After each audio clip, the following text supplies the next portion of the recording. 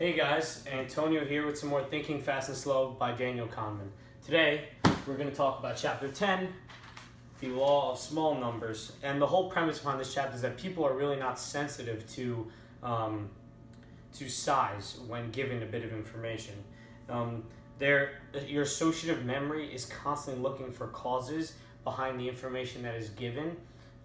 So when you're given information about a study, let's say, that was only performed on 10 people, but it had drastic results, your mind would be like, okay, so what is the reason behind the results happening? It must be that pill that they took, that supplement that they took, that made them get those effects.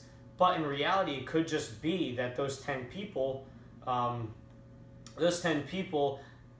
special genetically that got them those effects. It doesn't necessarily mean that they are that the pill that you took or the supplement that they took actually makes them get those effects. We don't know that unless if we do it over very, very, very large sample size, displaying a good size of a good ratio of the population.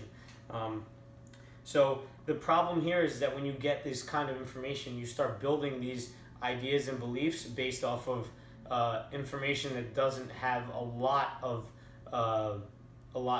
studies and information, people behind the studies to back up that they're actually true. So you really need to pay more attention about the content of the message, what is being given to you, and how you can take that with a grain of salt, or how you should be taking it as fact because of the information and the size that is given. So make sure to always take into consideration the size of the studies and the information you get.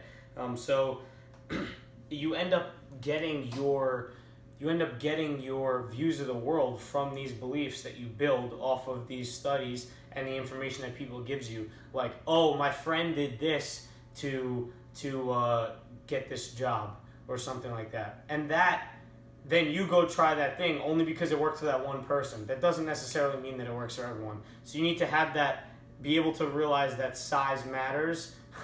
Funny, but size matters in the case where we're talking about implementing something in your own life to get the benefits that is help someone else. So I hope you guys enjoyed today's chapter. If you like this book, I left the description link in the description down below for you to purchase a copy of it. If you'd like to see any other future books that I do, leave a comment down below and I'd be sure to take a look at it. Give me a thumbs up if you like this video and share it with your friends on social media. And of course, subscribe for more videos, guys. I'll keep them coming to you every day. Have a great day.